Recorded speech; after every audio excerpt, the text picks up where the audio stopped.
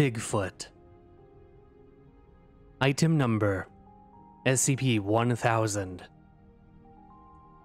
Object class Keter. Special containment procedures. All media reports related to SCP-1000 are to be examined for potential verifiability. All organizations and individuals investigating SCP-1000's existence are to be kept under surveillance by Mobile Task Force Zeta-1000 and discredited or administered amnestics. All physical signs of SCP-1000's existence must be retrieved and kept in Foundation custody, and replaced with decoy items if necessary. Alleged sightings of SCP-1000 must always be investigated by MTF Zeta-1000, however trivial the claim. Absolutely no contact with wild or captive instances of SCP-1000 is allowed, without prior approval by Director Jones.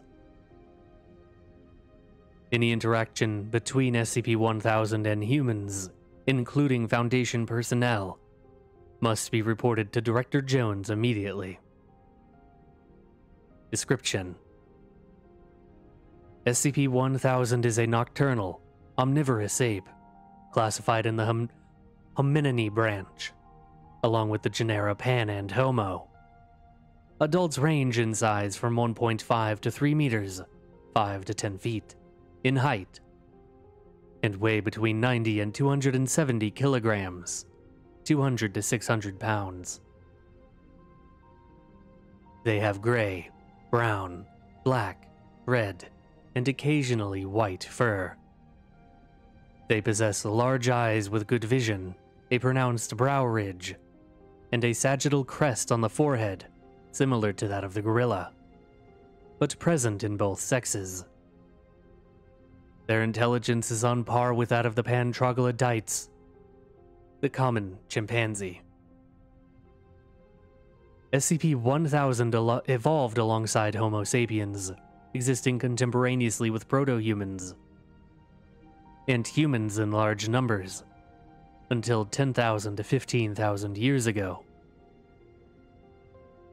when an extinction event eliminated all but 1 to 5% of their population.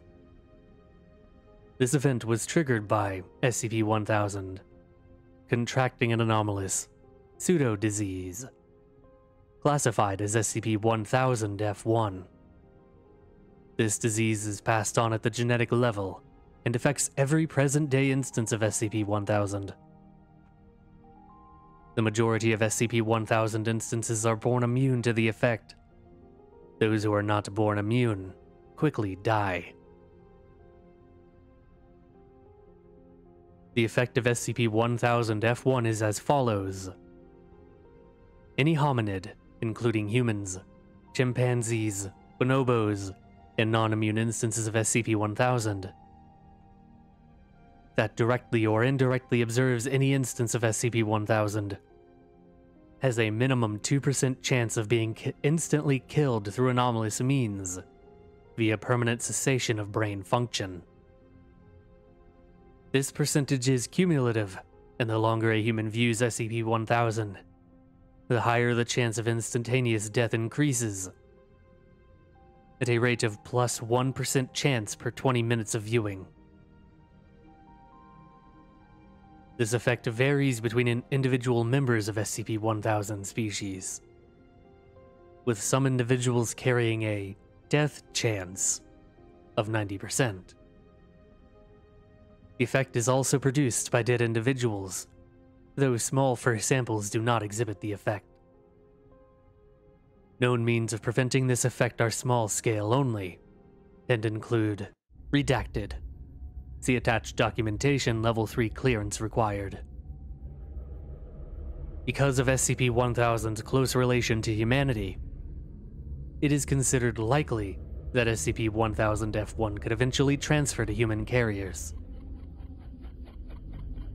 Any instance of SCP-1000 finding its way to a major population center could constitute an blank class end-of-the-world scenario, with a minimum death toll of redacted and possible extinction of humanity. Fortunately, SCP-1000 appears to instinctively avoid human contact. It is not currently feasible to exterminate SCP-1000 entirely. The highest known population concentrations of SCP-1000 are at present located in the Pacific Northwest region of North America and the Himalayan mountain range in Asia. As of blank, these populations remain extant.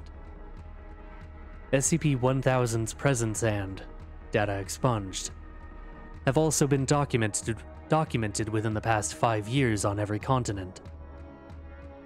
All known significant portions of SCP-1000 located near human population centers have been eliminated. SCP-1000 came to the attention of the Foundation via contact by Dr. Franz M. in 14 blank, with the Children of the Sun, who identified themselves as outcast members of the Serpent's Hand. This group has since been completely destroyed by the Foundation, due to their reluctance to surrender information about SCP-1000, SCP blank, and SCP blank, since reclassified as SCP-1000-blank and SCP-1000-blank. Remaining members have either joined the Foundation or gone into hiding, presumably as members of the Serpent's Hand. Weapons, tools, and other unique pseudo-technological resources in possession of the organization have been classified as SCP-1000-001 through SCP-1000-blank. These resources have been made use of by the Foundation in multiple instances. For a full list, see document 1000-3534-Y. Level 3 clearance required. Access to surviving ex-members of the Children of the Sun is restricted to personnel with clearance level 4/1000, unless given direct authorization for contact by Director Jones. Further information is available to personnel with clearance level 3/1000 or above. Personnel with clearance level 3/1000 or above are required to read Document Alpha Document Alpha 1596-1000. Addendum 1000-466-X. Update to Special Containment Procedures. As of blank, SCP-1000 Special Containment Procedures no longer include Procedure 516 Lumina. Data expunged indicates that SCP-1000 may be developing a resistance to the sonic element. Data expunged will not develop further, so that Procedure 516 Lumina can still be used in emergency situations. Investigation into alternate means of reliably keeping SCP-1000 away from human population centers is underway.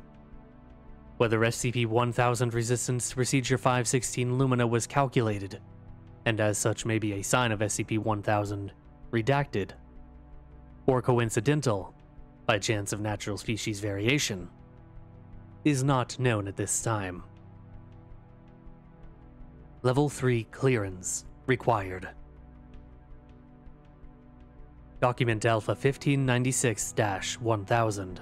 Missive from Director Jones. You've probably heard the rumors before now. Everyone without the clearance level to know better wants to get their dig in. Did you hear that Sasquatch is an SCP? Are we gonna capture and contain Bat Boy next? Yes, SCP-1000 is Bigfoot. I'm sure you've snickered. Don't worry. Contrary to rumors, we don't actually assign you to Keter duty for finding something humorous. You think Bigfoot is funny because we want you to think Bigfoot is funny. We've bankrolled Hollywood comedies and farcical documentaries, paid off men in gorilla suits, perpetrated hoaxes with bear prints and goat fur, bribed and brainwashed cartoonists to get especially silly depictions on children's television. Even the term Bigfoot comes from us. Planted in the media in 1958, a term people would find even harder to take seriously than Sasquatch. Why? We'll get to that. The information in the article that you've already read isn't entirely true. There are 2 direct lies, and plenty of lies of omission. There is no such thing as the anomalous pseudo-disease referred to as SCP-1000-F1. SCP-1000 does not possess a magical death aura. In fact, SCP-1000 does not directly exhibit any anomalous effect whatsoever. We also lied about SCP-1000's intelligence level. SCP-1000 aren't chimp-level smart. They're smarter. To be precise, they are exactly as smart as us. That brings us to the lies of omission. That's what this letter is for. The lies came from me, so I figure the truth should come from me as well. This is the story we got from the Children of the Sun who defected to us. The story we didn't believe. Refused to believe at first. As you've already read, the apes we call SCP-1000 evolved alongside us. We walked in the daytime, they walked in the nighttime. Our nocturnal siblings in the shadows. But while we were still wandering hunter-gatherers, they changed. Like we would a few thousand years later. Tools, weapons, agriculture, domesticated animals, stable settlements. As humanity blinked in the Pleistocene sun, SCP-1000's population exploded across the night. They blanketed the planet in the tens of billions. They made things that we still can't comprehend, even though we've thoroughly studied the surviving pieces. Organic technology. They made trees and birds of prey grow into fast-moving ships, herds of animals that became trains, bushes that became flying vehicles. From insects and pigeons, they made things equivalent to cell phones, televisions, computers, atomic bombs. The children describe vast, shining cities, stretching across glaciers and penetrating the deepest caverns, grown skyships of ivory and spider silk, creatures tending them with hundreds of blinking eyes. We were rare, like gorillas now, a few 100,000 left at best. We avoided their settlements just like wild animals today avoid ours. SCP-1000 understood we were intelligent like them, but avoided us just as we avoided them. Saw us as fairies, as gnomes, described us supernatural powers, said we ate bad children while they slept in daylight. They fenced off our dwindling wild populations in conservatories, outlawed poaching, but in the underground consumed our bones as aphrodisiacs. Then their civilization fell. And we did it. By we, I don't mean the Foundation. By we, I mean humanity. The story is muddy. Supposedly a trickster forest god showed humanity favor, showed us the master's tools and how to use them. Why we did it, we don't know. Perhaps they hunted us, perhaps we were simply afraid. Perhaps it was just that they fenced us in, unintentionally or not. We simply don't know what the truth is. Somehow, we acquired SCP-1000's own technology, and with it, we instigated an SK-class dominance shift in which humanity became the dominant species of Earth. We wiped out 70% of SCP-1000's population in a single day. The Day of Flowers, the children called it. Supposedly, Every flower bloomed that day, while our enemies died in their sleep. Then we hunted the rest down. But we went further than just killing them. With a few more of the twisted of the SCP-1000's devices, we drove the survivors mad, even those hiding beyond our reach.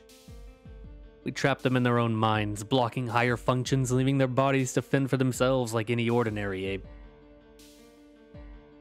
We slaughtered their living machines and burned their vast shining cities with SCP-1000's bioweapons that reduced everything to slurry and dust that washed or blew away in the spring rain and wind. We left no traces, not even our own memory. We turned one of the weapons on ourselves, wiped out any knowledge of SCP-1000 and the greatest civilization the planet had ever seen. Only a few humans protected themselves from the effect, kept the forbidden knowledge, just in case. The rest of us went back to being hunter-gatherers, none the wiser. Which brings us to today. You're going to read all about this in the Level 3 documentation, but I'll give you the short version here. SCP-1000 are somehow regaining their forgotten intelligence and knowledge. Maybe they never truly lost it. We don't know. This is why the ever-increasing number of Bigfoot sightings is so worrying. Why the attempts at contact, however indecipherable, are even more worrying.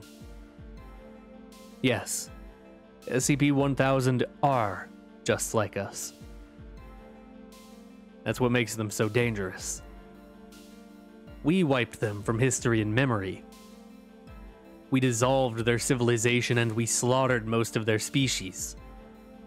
Just ask yourselves, if they got the chance, what more would they do to us?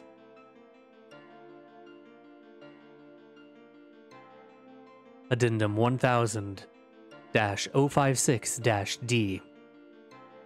Instances of SCP-1000 have tried to make contact with Foundation personnel on multiple occasions. Most of these attempts at contact have data expunged, untranslated.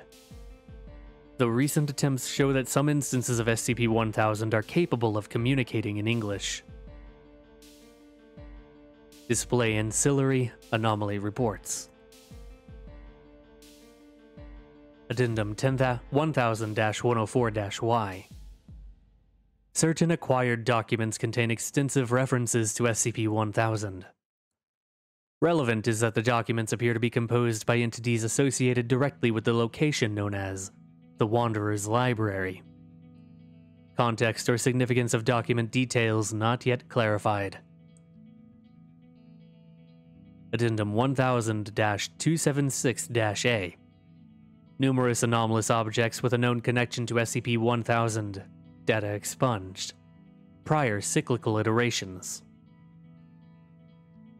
As one example, SCP-2273 may not have a point of origin in a parallel timeline, but instead, a prior iteration.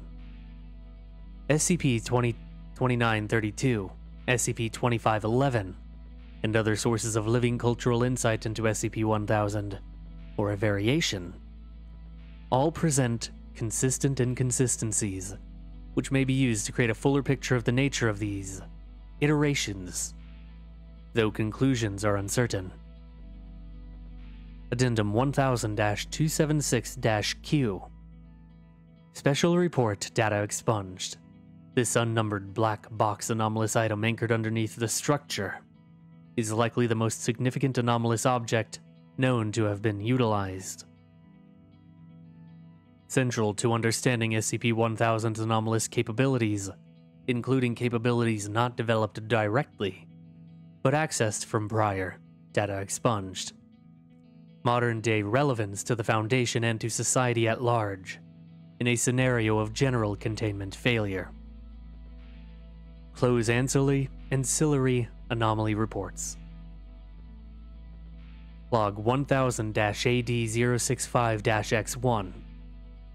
The following is a rough translation of recent SCP-1000 attempt at communication with Foundation personnel on blank. See attached documentation. We forgive you now. Given choice for now, not forever. Let us back in.